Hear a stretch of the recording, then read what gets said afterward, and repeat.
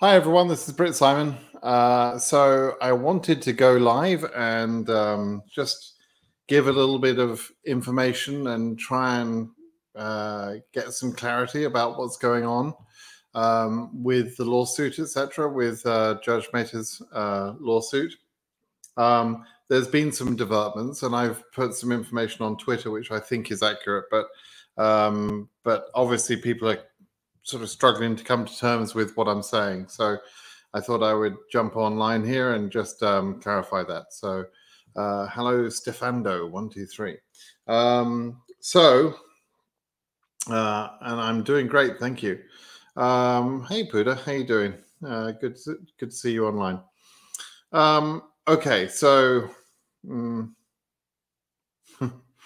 just seeing if I've got some questions here. So let me just firstly say, let's just hold your questions, right? And let's just hold the questions for the moment. And let me explain what has happened today, or what's happened over the last few days. So some of you may understand that the Good Luck case and the Jacob/Rosales case and some of the other smaller cases were consolidated in front of Judge Mehta. So we basically have sort of two main tracks going. One is the Go case, which was a different sort of case, and then there's the Good Luck case, right? And the Good Luck case now encompasses the arguments from Rosales, Jacob. Jacob was the original name of the lawsuit. For a while, we've been calling that Rosales because the plaintiff, Mr. Jacob, is now no longer part of the suit. But nevertheless, that suit seems to be known by the courts by its original name, Jacob, even though Curtis has been calling it Rosales, right? So Rosales, or Jacob, was the case where Curtis Morrison had made a part of that case was to convert the case into a class action. A class action meaning representing all people that were not actually named on the lawsuit, as well as the people named on the lawsuit, right? But there was a hearing the other day, and during that hearing, and Curtis is, what's happened today is Curtis has made that transcript available. And it gave me and others opportunity to read through the transcript and try and read between the lines of what happened, because the hearing happened. I hadn't been attending the hearing. I was too busy with work, unfortunately. And so I had not heard what was said. And it would have been very clear to me if I had what was going on.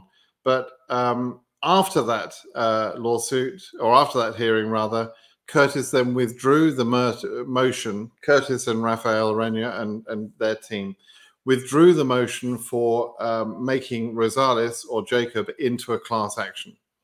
And by doing so, I felt that they were trying to focus on the named plaintiffs, and they've got about 24,000 named plaintiffs in that case. The named plaintiffs in preference first, because there's been a lot of conversation about why are the named plaintiffs not being given priority.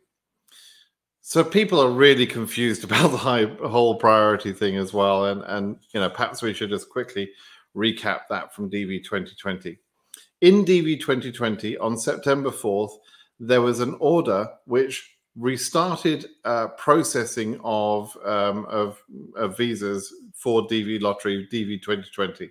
At that time, the Gomez suit was a class action, or it was asked to be a class action. It was always set up to be a class action that was represented by a team of lawyers, and they actually didn't get approval for it to be a class action until the very last day of September, on September 30th, and I'll come to that in a moment. But in between September 4th and September 30th, there was kind of the order that was given by Judge Mehta at that time said, process everybody, but in particular, process these named plaintiffs, right? So named plaintiffs in certain cases, all the cases, Gomez, Acker, Mohammed, and Fong Jong, but not Kennedy, were given kind of a priority. And most of them by far, were processed, but there was only about 1,000, 1,500 people. It wasn't a great deal of people. And actually 6,000 or 7,000 visas were issued in between the time between September 4th and September 30th. So most of the people that got visas last year in DV 2020 were not named plaintiffs, right? They were any other cases. Now, then on September 30th, Judge Mehta certified the class action under the Gomez case, made the lawyers who had filed that case, the Gomez case, which was the Ayla team, Jesse Bless and the people from Mayor Brown, etc. He made those lawyers responsible for the class, and he also reserved 9,095 visas, right? And that class was protected, and it protected everyone, but it also reserved this 9,095 visas. And then just recently in DV 2020, Judge Mehta has explained that he's going to order the government to issue those 9,095 visas. The class is protected, but there's going to be no specific prioritization towards named plaintiffs, remaining named plaintiffs or not. There's just going to be 9,095 visas, and they'll be used, in an order yet to be decided. Okay, so so you can see that from DV 2020 there was a benefit, and people don't understand this for some reason. People say, "Oh, there was no named plaintiffs priority." There was a benefit for named plaintiffs in DV 2020. The government were reporting on those cases on a more or less a very frequent basis, and trying to impress the judge between September the 4th and September the 30th with the actions they'd taken specifically for the named plaintiffs. But meanwhile, embassies around the world did a great job in reaching out to people who'd been cancelled, had their interviews cancelled in March, April, and May, rescheduled those interviews, didn't need any help from KCC to do that. And that's where the majority of the visas came from, actually. It was from embassies doing their job, as quickly as they possibly could. KCC spent their time on the named plaintiffs, basically. And they did a few extra interviews, but not many. There were about 1,000 interviews that were arranged in that final 3 weeks by KCC, whereas the majority of the cases actually came through already arranged but previously cancelled interviews. Okay, so hopefully that's clear. Now in DV 2021, Judge Mehta has said, look, there's going to be no prioritization for named plaintiffs. If I do anything in terms of a reservation order, I'll do that, but I'm not going to sort of order the government to do something particularly for named plaintiffs versus non-named plaintiffs. And right now he's ordering the government to make all good faith efforts, etc. And again, that's not for named plaintiffs, it's for any cases. That's the way Judge Mehta sees things. That's what he did, right? That's what he did last year, except that because the government were having to report on those named plaintiffs, they got a little bit of a preference in some way, but not the only preference, right? So Judge Mehta is being pretty consistent in the way he's acting from last year to this year. He's being consistent, I believe. Let me just check. I just want to check something. Make sure I'm not talking without you being able to hear me. Yeah, it looks like you're hearing me. Okay, so then back to this week.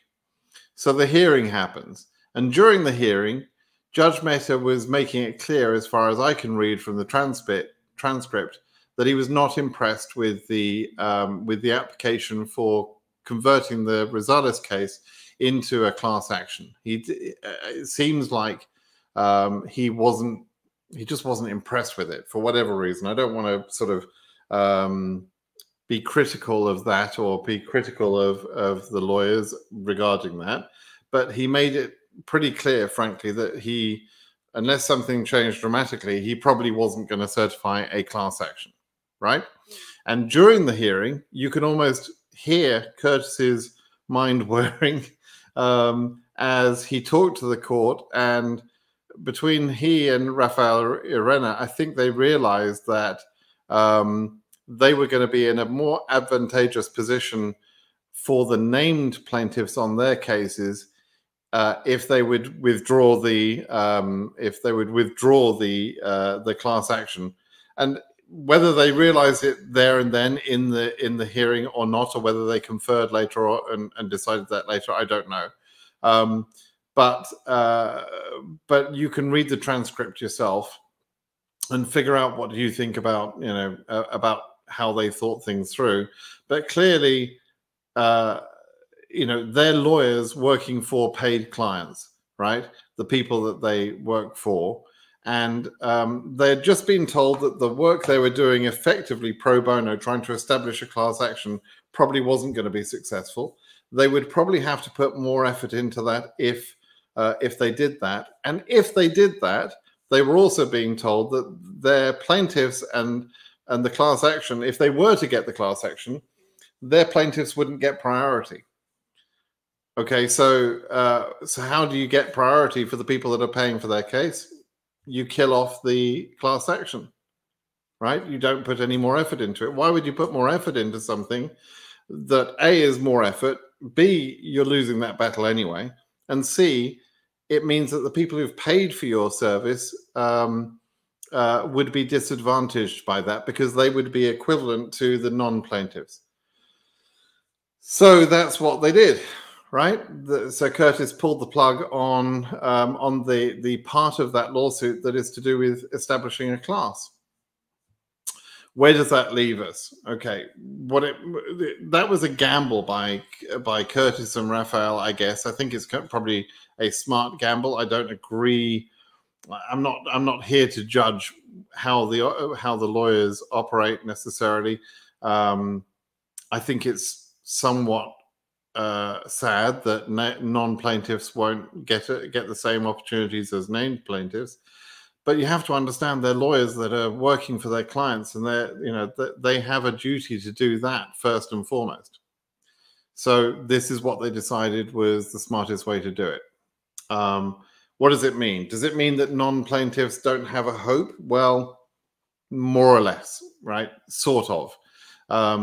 I can't say that with 100% certainty because in the Go case, although they didn't ask for that to be a class action in any way, they had early on established a sort of a request to have all visas being reserved. Now, I've said before, I don't think we were going to get all visas being reserved. And I don't think Judge Mehta is going to do that. But I thought he was going to reserve some number. But it looks pretty clear that what we'll get is he'll make some number of reserved visas available.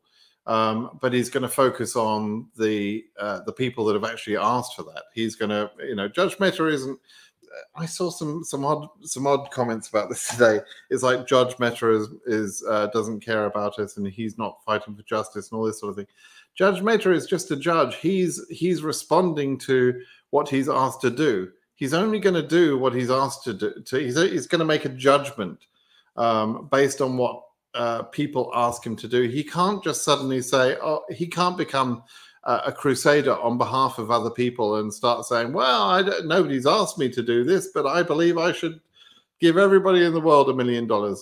He can't just do that. He's a judge in a federal case where he's being asked to doing some things and he'll respond to that request. He's not going to start doing things that he's not been asked to do. Okay? So, you can't blame Judge Mehta for this, right? So where does it leave you if you're a non-plaintiff? Well, it's not looking good. And like I said, I can't be 100% sure that non-plaintiffs won't be helped. But I think that's the way we're heading, frankly.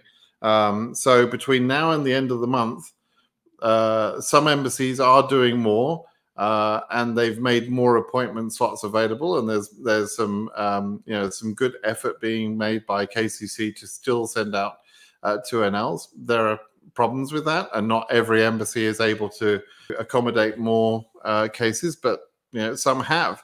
right? So we've got roughly about 1,000 more 2NLs over the last few days since Judge Mehta made his opinion known.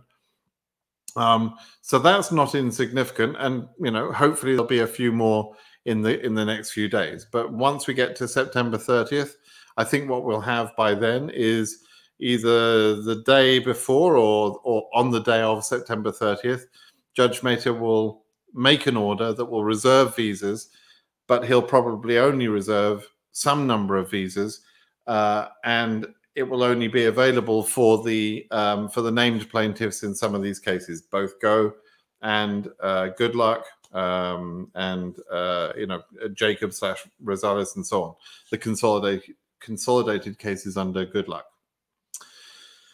So that's my opinion. Now I have to say I haven't discussed this with Curtis. Curtis is normally very chatty on Twitter. When he announced his decision to withdraw the class action, he didn't say anything about it. He said some other things. He's published the transcript. He hasn't said anything about that in terms of explaining it or anything else like that. So he might see things differently. Perhaps I'm wrong in my assessment. I don't know. And you can feel free to believe whatever you believe. By all means, go and read the. Let me see if I can put that available to you.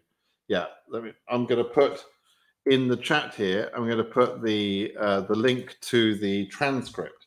The transcript being the written words. Someone's taking notes of what people are saying at the hearing, and this was what was said. Okay, so I've put that in the chat there. You're welcome to go and download it, read it, see if your assessment is the same as mine, or if you disagree. That's up to you. So let me answer a few questions. In the case of visa reservation, all plaintiffs will get an interview regardless of their DQ status. I can't guarantee that. I don't know. We'll have to wait and see what Judge Mehta orders, how many visas he reserves, if any, and what he directs in terms of how he tells the government to behave. Realistically, I don't think he's going to get into the business of telling them how to prioritize cases or what order, and I don't know that he's going to reserve enough visas for all of the named plaintiffs. So we'll have to wait and see.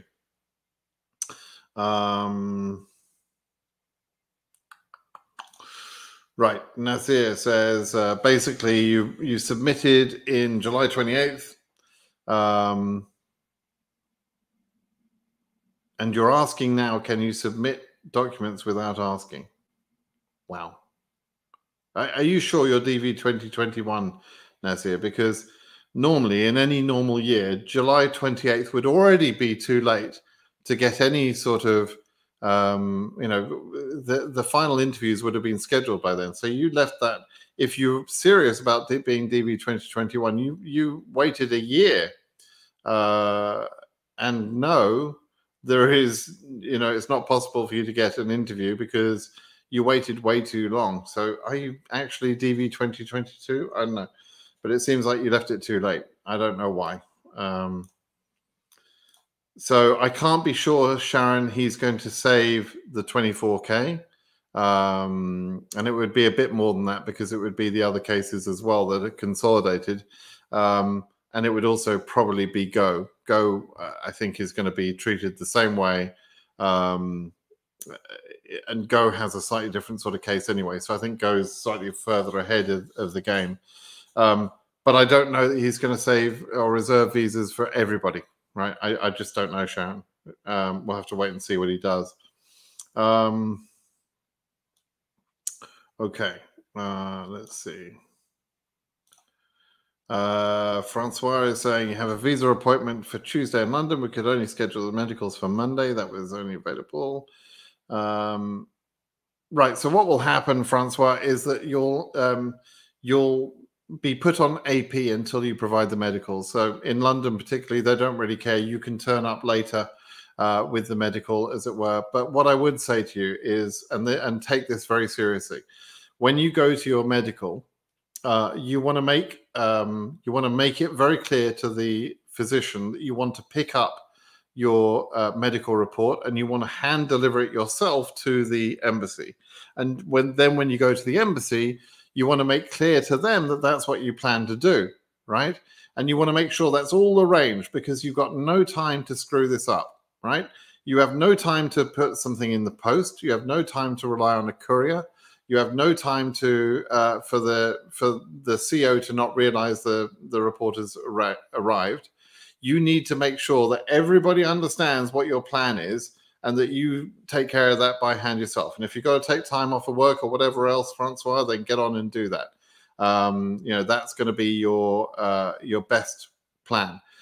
Chuck Cook today has let people know, I believe, that you, as even though you're plaintiffs on the Go case, you need to take matters into your own hands to make sure your case is processed as fast as possible and by the deadline if possible.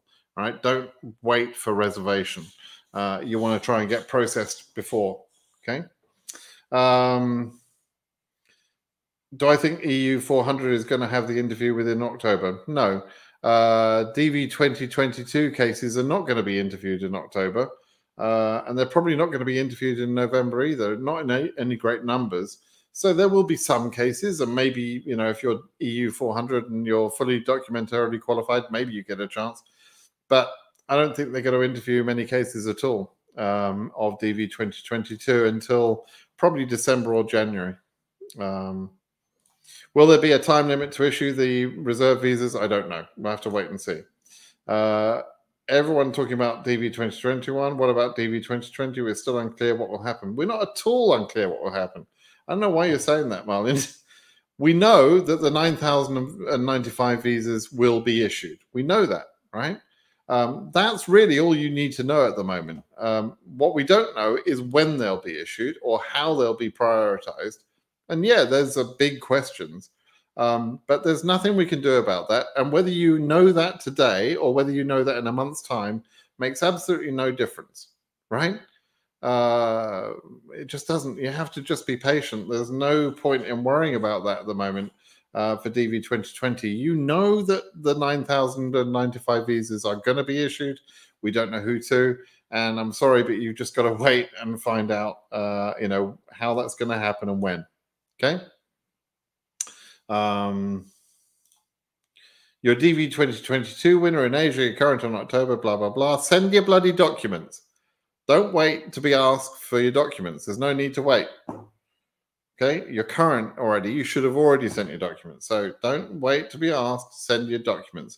And if you don't know what documents to send, just go to Google and Google my name, Britt Simon, and then document procedure modification. Those 3 words, as well as my name, Britt Simon, document procedure modification, and you'll get an article which has the full instructions on how you submit your documents. So get on with it. All right. I'm an RGN. I would like to change the spelling of my name in my passport so I can apply with the right name. I want to change it later and do it. What's this got to do with being an RGN? Okay, you're an RGN. Wonderful. You'd like to change the spelling in the name of your passport so you can apply with the right name. Yeah, well, obviously your passport needs to be accurate, right? If it's not accurate, you need to get it corrected, right? As to anything else, I don't know what you're asking, really. Make your question a bit more clear. Yesterday, I received confirmation email, DV 2022. When do you expect my interview? You're 34K. You don't tell me which bloody region. Come on, Ahmed. I don't know what region you're in, right? So I don't know. But whatever region it is, 34,000 in Africa, Asia. I don't even know if we've got an Asia 34K in DV 2022, but you're probably Africa or Europe, and both of those regions, we won't get to 34K for months yet. So you won't be interviewed until well into next year. Have they opened up DV 2023 registration? No, it's never opened up in September that I've known of. It opens up in October, and they normally announce the opening dates just a few days before it opens. So Nothing's delayed. There's no problem. There's nothing unusual. DV 2023 will go ahead, and the entry period will be in October. We just don't know the dates yet. Okay, so just wait. Hold on. You're a student from Ghana with no passport. We'll get one very, very soon. Can I pick up a form? What form? What form? Can you enter? You can enter, but you've got to have your you've got to have a passport to be able to enter the lottery. So get your passport before lottery. David, I'm glad you've come on here. I saw you asked a question on my blog. So let's see if this is the same question, David. What happens to people who are DQ'd in March and are not plaintiffs? Does he have leeway to decide? You're not a plaintiff, is that right, David? I can't remember.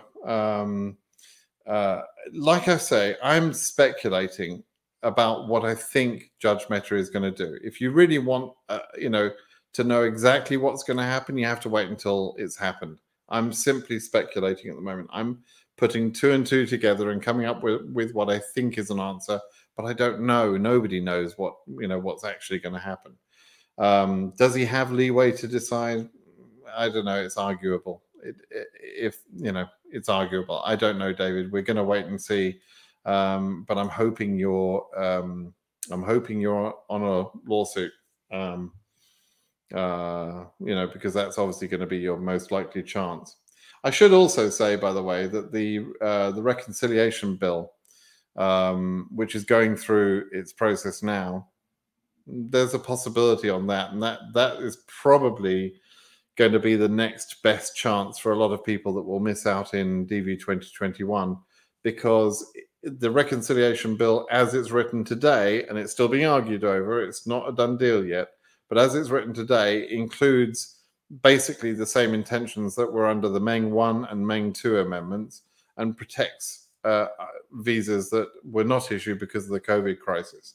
So there's a chance for that, but it's not a done deal yet. It's just a bill being proposed. The language can get modified. We don't know if it's going to get voted through. There's some time we have to wait. And I think it's certain that we're going to have Judge Mehta's order before we have the reconciliation bill worked out. Okay. David, let me know if you've got any follow-up questions. And you can also ask me on the blog, obviously. Should we renew police clearance certificate? What's the best time to do so? Named Go plaintiff. No need to renew police certificates. They're now valid for 2 years. They changed the rules on that, I think, earlier this year. So they're valid for 2 years, so don't worry about it. No need to. Okay. AF 16,000 2022. My interview will be in Guangzhou. When do you think it will be? I don't know, next year sometime. Early next year, I'd imagine, but I can't be precise. I'm not trying to predict, progress on the VB or dates or whatever. Just use some common sense. You know that it's not going to be this week. It's not going to be this month. It's probably going to be early next year. That's as much as I could say, really. Issue so, is it possible to see 2 NLs without DQ before the 30th if judge reserves visas? What will happen with no DQ plaintiffs? No DQ plaintiffs. Okay, so firstly, there are about 20,000 people documentarily qualified. So there really is no need for for the government right now to be scheduling interviews for people who are not documentarily qualified. So don't expect that by the 30th. That's not going to happen, right? Now, are they going to documentarily qualify people that are named plaintiffs after a reservation order? That's another question. I don't know what the answer will be. It'll depend how many visas Judge Mehta reserves. He might ask the government to say, okay, of these 24,000, of the 24,000 plaintiffs, how many are documentarily qualified? And they'll come up with some sort of number. And maybe based on that, they might say, okay, if you're DQ on the 30th of September, you've got a chance. If you're not, you don't. I don't know what he's going to say. I'm just speculating here. Nobody knows what he's going to decide, right? If I had to guess, I would lean towards he's going to give, Judge Mehta doesn't care, frankly, whether you're documentarily qualified or not. And so the government will only make that distinction if the number is less than the full amount that would need visas, 25, 26,000, whatever that number is. Okay, that's probably what's going to happen. Now, of course, 25, 26,000 isn't the right number because many of those plaintiffs will already be getting visas, will have got their visas or are already scheduled in the next couple of weeks, right? So the number is naturally, even if it's going to be about named plaintiffs, it's going to be less than that number, right? But we'll have to wait and see what that really means. It's just, you know, I can't predict that. Nobody can. Nobody knows. Rich, do I need a police certificate where I live in the USA for more than 1 year? No, you don't need police certificates for the USA because they can access, the FBI can access all the records of all the police forces in the country without you needing a police certificate. And so that's the same whether you're doing adjustment of status in the USA or whether you're doing consular processing. You don't need to provide police certificates for USA. That's actually very clear in the instructions. You really need to read the instructions, okay? Because you wouldn't need to ask that question if you'd have read the instructions. It's very clear in there. You're the RGN question again. Malia, how you doing, Malia? 4 of your Indonesian friends received their 2NL today without receiving DQ email. Just to be clear, Malia, just because someone didn't receive the DQ email doesn't mean they were not DQ, right? Somebody can miss the email, they don't get the email, and then all of a sudden we got rumors that people were not documentarily qualified, but you know, that's not really the case. That's not what's going on. They're documentarily qualifying people. Now, if there's an embassy where they've got capacity, but there are no documentarily qualified people in the list, it wouldn't totally shock me if somehow KCC figured out which cases they could qualify to be able to use up that capacity. That's the sort of thing I would hope they're doing at the moment. I just don't know for a fact they are, right? But anyway, they sent their documents without being asked by KCC. Thank God for that, because they wouldn't have got processed otherwise. Can we receive 2NL if we sent documents without being asked by KCC? Yeah, that's the point. That's why I've been telling people since January to send your bloody documents, right? It's never been necessary to wait to be asked. And, you know, so yeah, people have been documentarily qualified and, you know, because they sent documents without being asked. People are very confused about this DQ email, though, so I'm not trusting that aspect of what you're saying there, Malia. But the fact that they sent their documents, that's great, right? Now, tell me someone never sent documents and they got interviewed. Then I'd be kind of interested, but I don't think that exists. Okay. OC 2022 OC 1300. Can I ask how it might affect DV 2022 winners here in Cindy? Okay, the thing about DV 2022 is it's already affected, right? We've got you may have been watching the DV 2021 lawsuit, and we know that the government were told they could not apply the priority tiering, which puts DV at tier 4. They could not apply that to DV 2021 cases anymore. Judge Mehta already decided and instructed the government that, right? However, he didn't instruct them anything about DV 2022 because nobody has got a DV 2022 lawsuit yet, right? So that tier 4 aspect is still in place for DV 2022, which means that there isn't full capacity of any of the embassies to do DV cases, and it will slow the process for DV 2022.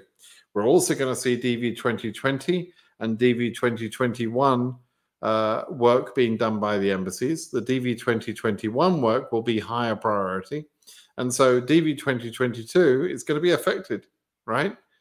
Now, that probably means that they're not going to issue as many visas as they should in DV 2022. And guess what that will mean? That will be more lawsuits. And the lawyers are loving that, right? there's millions and millions of dollars worth of fees being paid on these lawsuits, right? And so the lawyers are going to be more than happy to sue again because they've got winning arguments. It's obvious the government have misbehaved. It's very hard to lose these cases, although some lawyers have managed to lose the cases. But, you know, generally speaking, these are very easy arguments for the lawyers to make right now. They know they can win these cases. They've won 6 times with the same arguments over and over again. The government, you know, apart from 1 or 2 sort of technical cases that were thrown out, the government are not winning anything, right? And the government are not coming up with good arguments as to why they're not doing their job, why KCC and the embassies are not doing their job, and they're being told off by Judge Mehta left, right, and center, right? So the lawyers are going to be more than happy to sue again, and that's probably where we'll be if things don't change. And what would have to change? Well, the biggest thing that would have to change is that tier priority thing would have to go away, right? And so that we get a normal number of interviews in embassies, at least that are open. There would still be some embassies that will remain closed for various reasons, either COVID reasons or political reasons, or sheer danger reasons. And there's not much we can do about those embassies, but at least people could transfer to other embassies potentially, depending on the COVID crisis. So for all sorts of reasons, it's likely that DV 2022 is going to have a lot of problems. And until that changes, that's the way I'm going to explain things, right?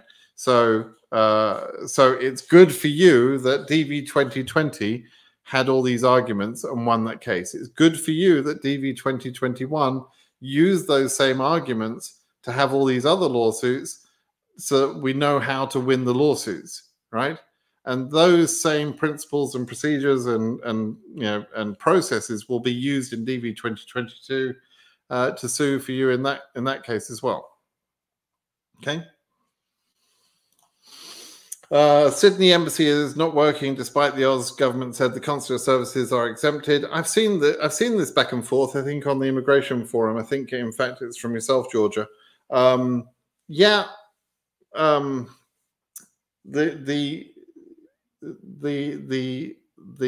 consular services are exempted. That doesn't mean they have to open.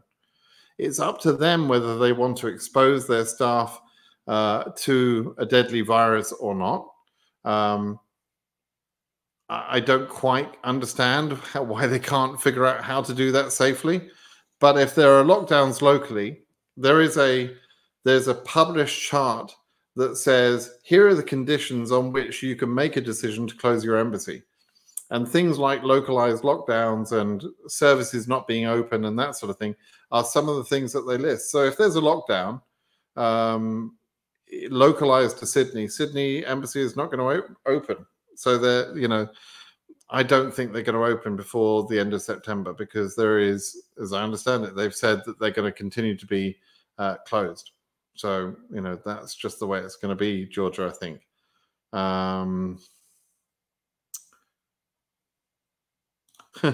Thank you, Grizzly Mob, for the wishes of a happy day. Thank you very much.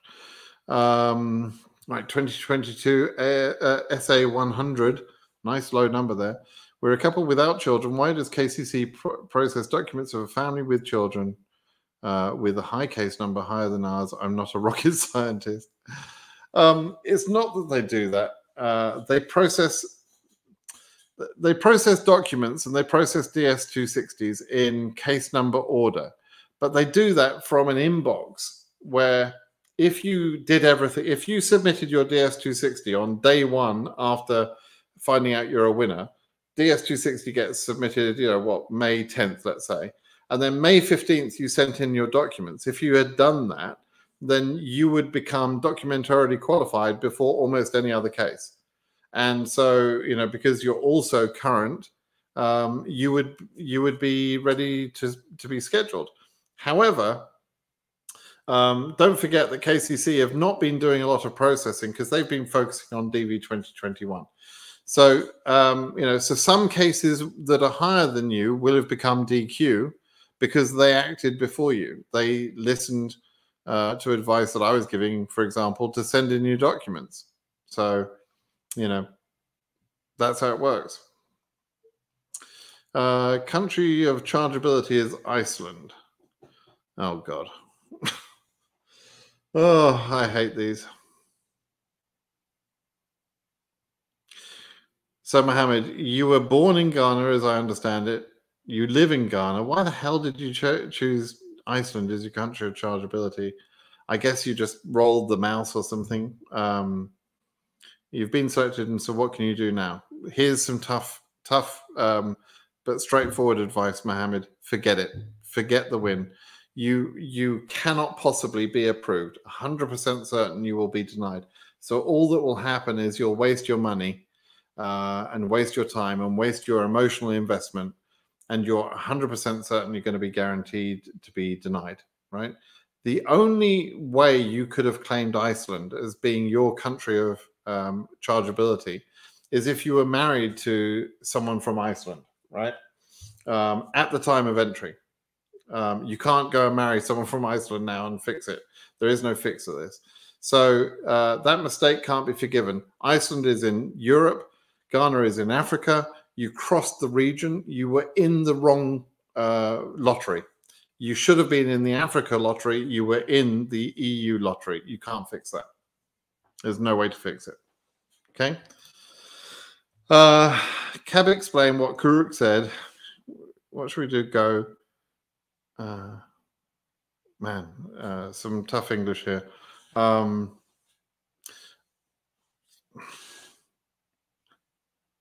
Well, I don't know what Kirk said. I assume you mean Chuck Cook, right? You've got to just push your case as much as you can. That's what Chuck is saying, I believe, is push your case, right? Try and get your case done before the end of September. On the other hand, he's hopeful, I believe, that he's going to get a reservation of visas order. And so, you know, that might save you later. But right now, see if you can get, see if you're documentarily qualified. If you are, maybe your embassy is interviewing. You know, I don't know your situation. You're unfortunately, you're, you know, not that clear. Ukrainian. Yeah, I don't know what's going to happen in that particular embassy. Ahmed, Iraq 2022 AS. Your CN is short. Traveled to Spain in 2020. It's my travel history, but I didn't include the house in Spain. I stayed. Should I? I'm not.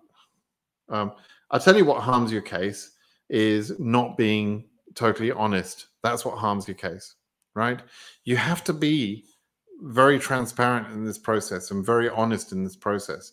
If you, particularly as an Iraqi citizen, don't answer questions correctly, they're going to say, what's this guy hiding, right? So don't hide anything. Reveal everything. Be 100% honest. So yeah, in your case, I would say unlock. Even though you're a low case number, I would say unlock and correct it if you can. You know, is the KCC telephone line operational now? I don't know. Not sure if they're answering the phone or not. I mean, the phone has always worked. It's just a matter of whether they pick up the bloody phone or not. Received a KCC email document required and sent it to them yesterday. How long you'll wait for interview? EU 13K. Again, EU 13,000 is not going to be current until early next year, right? So it's not going to be 2021. It'll be in 2022 at the earliest. Okay. Greetings, sir. I am 2020 winner from Cameroon.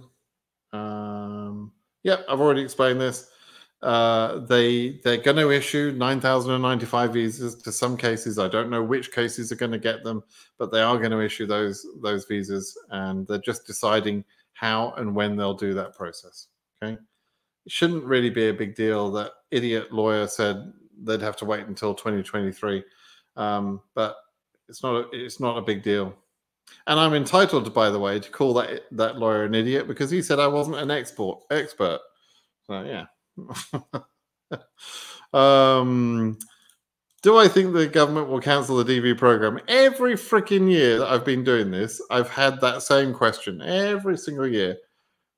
And every single year I say no. And every year it just carries on, right? So, you know, I don't know why people talk about this. No, it's not going to be cancelled. In fact, if you listen to what Biden wants to do, he wants to expand it from 55,000 to 80,000. But no, it's not going to be cancelled for the time being. And when it is cancelled, it won't happen overnight. It will happen over a period of years. They'll give a notice period. So just for now, no, it's not going to be cancelled. 2022 AS 20,000. Is it okay if I send my documents to KCC in Arabic? Chargeable salary, yeah, that's okay, because your chargeable or your documents are in Arabic, which is the official language in Cairo. Then yes, it's okay. Now the only thing is, you make it a little bit more difficult for KCC to validate your documents, so you actually delay yourself a little bit. But as long as you name your documents in English appropriately, so that it's obvious that this document is your birth certificate and this other document is your police certificate or whatever it is, right? Then that gives you a chance of being, documentarily qualified fairly quickly. But I do believe it slows down the process of qualifying your documents. You received an email from KCC on 13th of September, says Hamad. Your case number is current for interview processing. Is there any hope? Basically, it depends on which embassy you're at. And don't tell me, there's no point in you telling me your embassy. I don't know where they're all at. But essentially, what that email meant was that you were documentarily qualified and they were actively, your name was on a list to be scheduled at your embassy. The question is, how big is that list and how many spaces does the embassy have? If the list is only 10 people and the embassy has 50 spaces available for interviews, then great, you're going to get an interview. If, on the other hand, which is more likely, that the list is 500 people and the embassy have 50 spaces available, you could be on the bottom of that and and therefore not get an interview, even though you're current for interview processing, right? So that's how it works. What should you do to get your interview? You keep pushing until the 30th of September. You keep doing all that you can. You make sure you sent in your documents and do all of that, right? You try as hard as you can to make sure you followed all the procedures. And then hopefully there'll be a reservation order which will protect you after the 30th of September, hopefully. Narek, let me just do a few more questions here. Last year, you called KCC 3 times on 2nd of January and the 1st of April, and last time they answered. They can see your documents, but my status is still the same. Can you be class 4 and not 5? It's not me that says whether you're class 4 or class 5. The question is, did you get the email that says you're ready for scheduling, or did they approve your documents? Sounds like they didn't, so it sounds like you're probably in the group 5. Golden J, I just want to appreciate it. I saw you online and all the memories came up. Now 6 months old in the US and integration was great. Fantastic. It's touching. I'm very pleased for you, Golden J. And 6 months in, I'm now 7 years in. Somebody said something the other day that they just got their green card almost 7 years to the day after I got my approval. So I've been here as a green card holder for 7 years. I was here just a little bit before that on an H1 visa. So, time flies. It's amazing how fast time flies, but I'm glad you're doing well in your first 6 months. Good luck to you. Perseverance. What a great name for this process, right? Perseverance. 2022 case number is AF31X. When are they likely to send an email requesting the documents? Why do you care? Why are you not listening to me? Right? Why do you care when they send you an email for your documents? Send the bloody documents. Can I be any more clear than this? Send the documents. Don't wait for an email. Don't wait for permission. Send the documents. Okay? Oh, man. Would you believe? 1 second.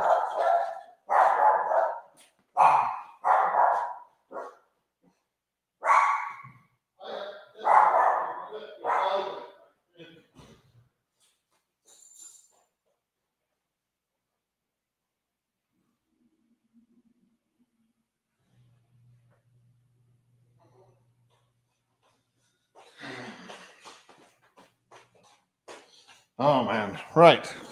Okay, sorry about that. So send your documents, please do that. Go to, I said earlier what you need to do. Google Brit Simon, document procedure modification, full instructions there. Okay. Floor Jan. Something new for DV2022.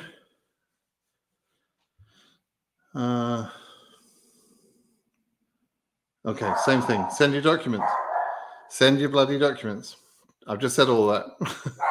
Francois again.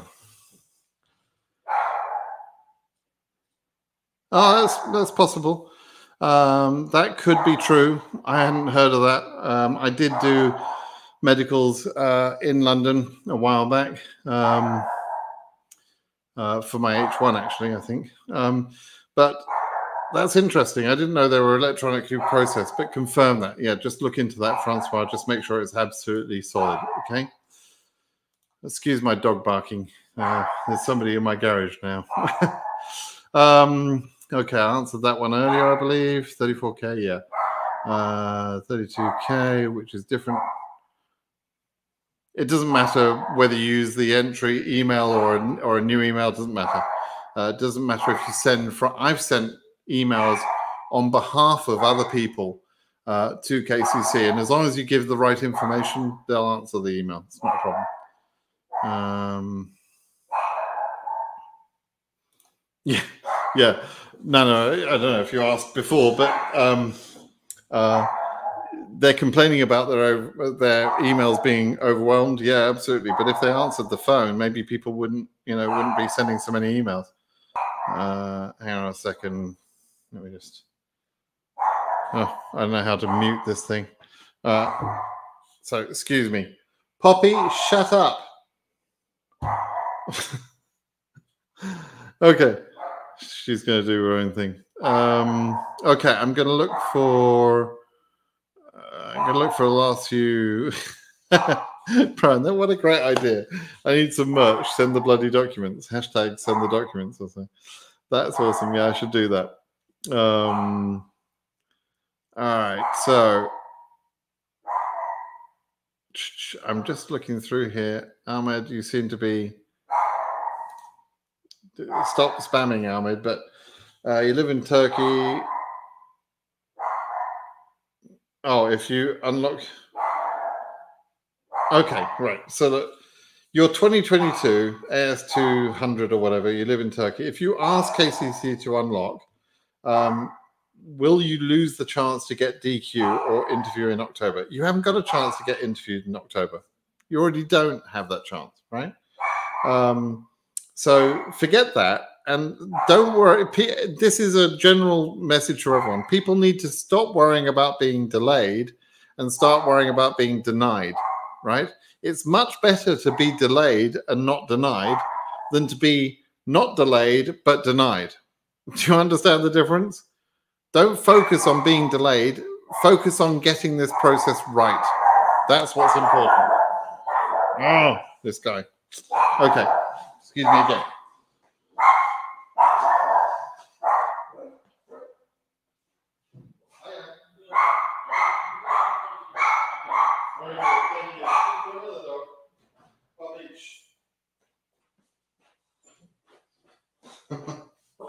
Okay.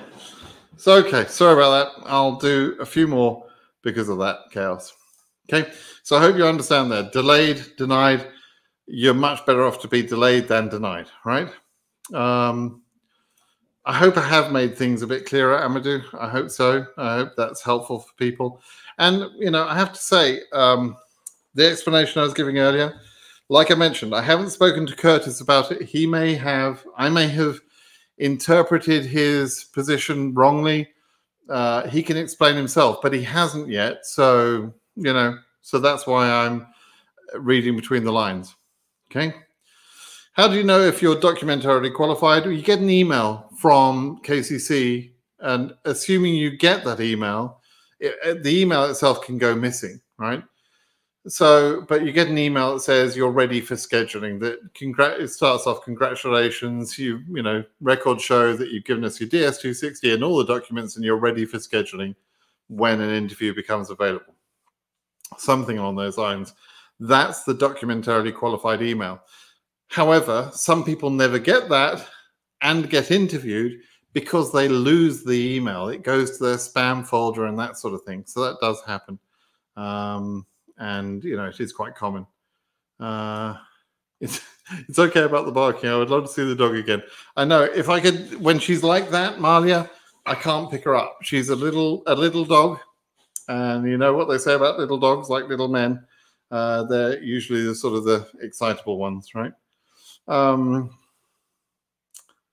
It's a cute puppy. Yeah, it really is. She's a little bit older than the puppy now. Okay. That was a cute puppy. Shut up. Yes, puppy, please shut up. Daddy is talking with us. Brilliant, Georgia. Thank you. Yeah, Daddy's busy. Right. Let's see. I'm just trying to see if there's any sort of interesting questions. Oh, this is a good one.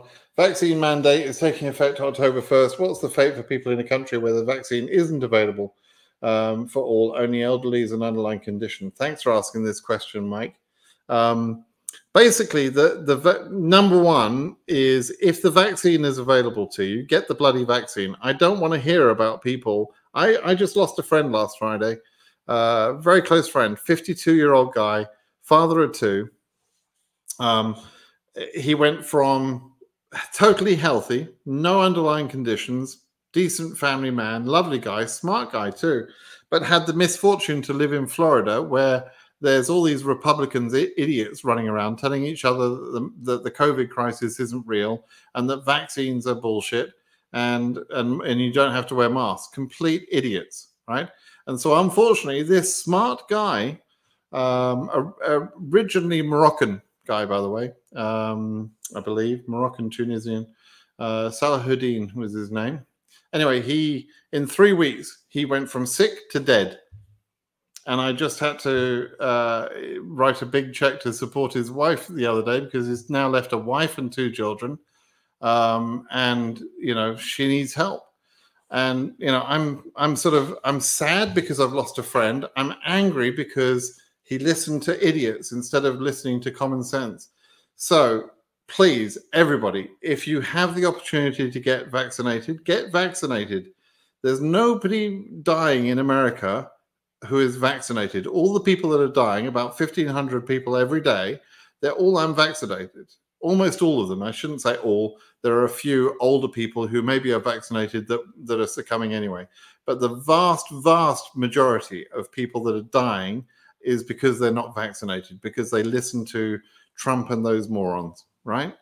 Now, in answer to your question, Mike, the October 1st change in the law will say that you have to be vaccinated. Whether you're adjusting status in the USA or whether you're coming in from abroad, it's going to be the same thing.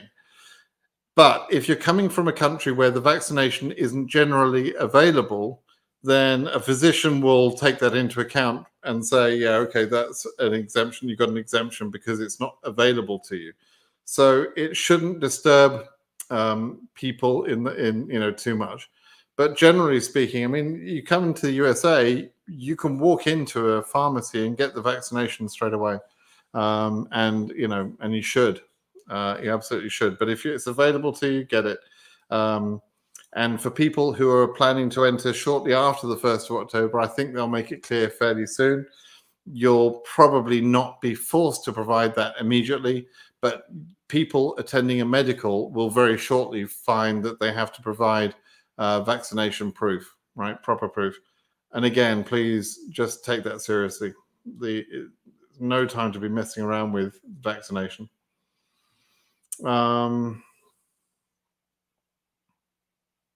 I tell you, I'm just thinking now, just in case people don't know, I lost my mother to COVID.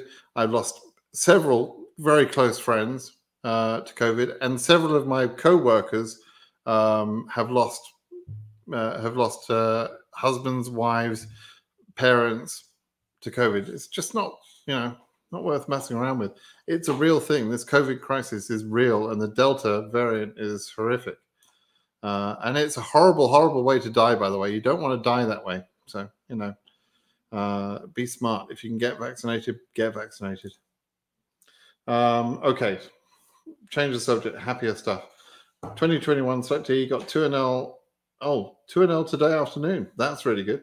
When I wanted to schedule my appointment, I saw a cancellation message. Do you know why? No, I don't know why, but you need to persevere with that. So first of all, when you get your, in most embassies, this isn't the same in every embassy, which is why I don't provide instructions on how to do this. But very often the embassies say you have to register with this site. Usually it's like USA Travel Docs, right? Or a version of that. And it's usually specific to the embassy, or it covers a few embassies. And in that system, basically, you already have your interview appointment from KCC. So you don't need an interview, but you do need to register in that appointment system. And the way you need to register is you just need to let them know your details so that they can send you the passport afterwards, and that they can communicate to you before the interview if there's anything to communicate. So you need to set up you need to register in that system for sure, but you don't need to book an interview in that system because you've already got an interview. Okay, so look for an option. There are drop-down options on what you're trying to do in that system as you're trying to register. And somewhere in one of those options will be something where you're just registering, you're not looking to arrange an interview. Okay, so try and do that.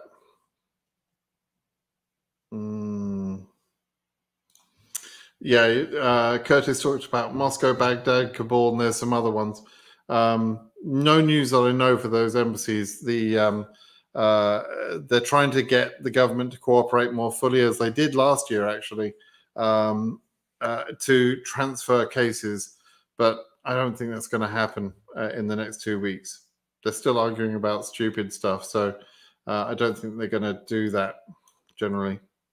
And also, many of the embassies don't want people traveling into their country, and you can't even travel into the country. You know, sometimes some of the borders are closed, etc. So it's just very difficult at the moment.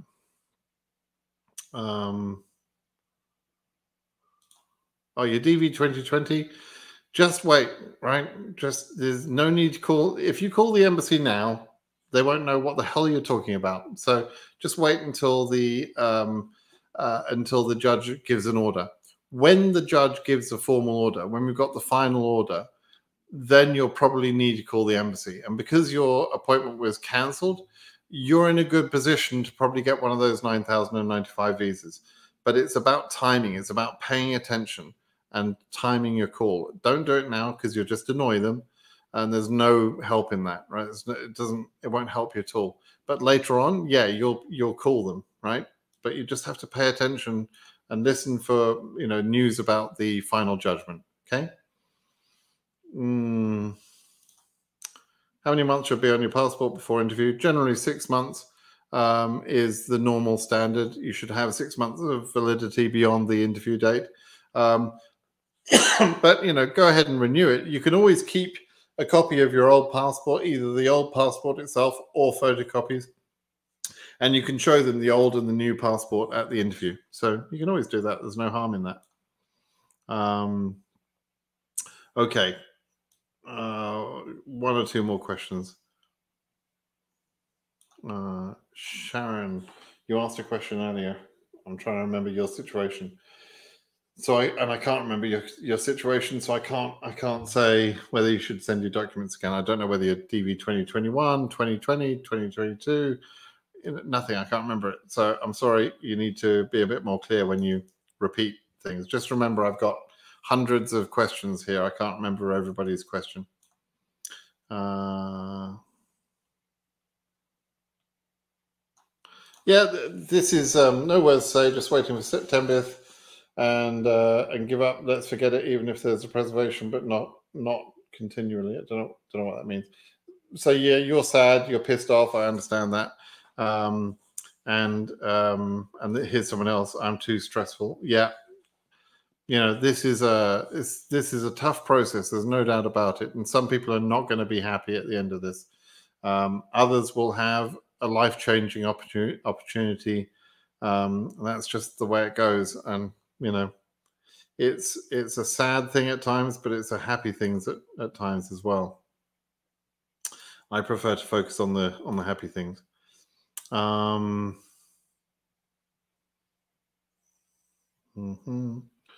Okay, last couple of questions. Oh, Georgia again. Last question for the day. How does doc send without being asked helps? Won't KCC have record of who they send doc request email to? What's happened, Georgia, is that so basically the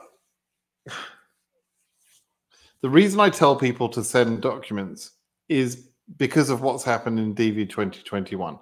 In DV 2021, all regions went current. And once all regions go current, the case number is no longer important. What's important at that point is the date on which you became documentarily qualified, right? So you can wait until you're asked if you want, right? And KCC will ask some cases as they go along. KCC want to organize their work, so they process DS260s, and when the DS260s are processed, they'll get around to sending an email to you, and then a few days later you'll send your documents back, or maybe a month later or whatever. But that's all delaying the process, right? So by proactively sending in your documents, it doesn't mean you're going to get an appointment for interview any earlier unless the regions go current. And if the regions go current, then it makes all the difference in the world, right? The day that you're documentarily qualified is important at that point.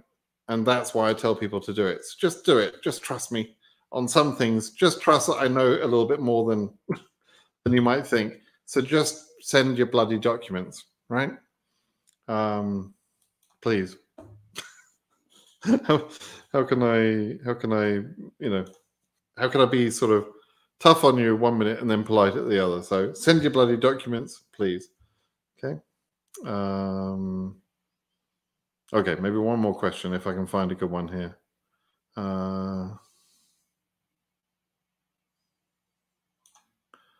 Can you ask to unlock your DS260 after getting your DQ? Yes, you can. When you can't unlock your case is when you've been scheduled after your 2NL. But yeah, you could be DQ and asked to unlock your case, and then your documents don't change generally, right? Your documents are your birth certificate, your passport, your marriage certificate, your police certificates, etc. So you can unlock your DS260 to change something that you've forgotten, like your social media stuff or your education, that you didn't fill out your education and everything else. Those changes have got nothing to do with those documents, right? You were still born the same day you were born on. Your birth certificate hasn't changed. Your passport's still the same. You were still married only one time or maybe twice or whatever, but you've got your marriage documents. The documents don't change, right? So the fact that you asked to unlock your DS260 doesn't mean that you're no longer documentarily qualified, right? But what does happen is that you actually make your DS260 correct, and that's important. Okay, again, back to what I said to Georgia a moment ago. Trust me, I know what I'm talking about. I've been doing this for years, right? So, and I'm still figuring stuff out. I have to say, DV 2021, as bad as it's been, because of the different way that it worked this year, I've figured out some things this year that I didn't know before. So, for example, in years gone by, it would get to the point where within a certain month, lots of cases were all current. And then there was a weird thing because we could never understand why at a particular embassy, this case number, let's say Asia 13,000, got scheduled after case number AS 18,000 or something. But both cases were current in that month, right? We could never understand the order. Was it alphabetical? Was it, what was it? Well, I now understand it's documentarily qualified, right? That's something I've learned in DV 2021. It's the date on which you became documentarily qualified. The other thing is, if you listened to me a year ago talking about the documents procedure, I didn't understand how they organized the documents ordering, how it was processing, right? And through some affidavits that I read this year, and through putting two and two together and investigating the data, I've managed to figure out that I'm absolutely 100% certain, and many of you think I'm wrong, I know, and you're wrong. You're wrong, I'm not.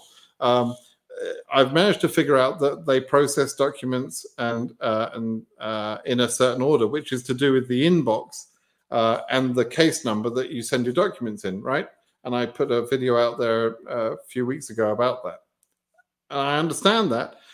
The reason I understand that is because DV2021 has been so bad, and it was different enough for me to understand more. And we've had more affidavits and documentary evidence in the lawsuits, right? That's how we learn. I learned quite a lot about the DV lottery from a 2012 lawsuit.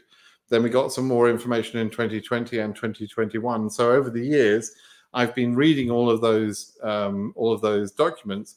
And whilst not everything the government says in those affidavits is accurate, you can put information together if you understand business process, etc., which is what I do for a living.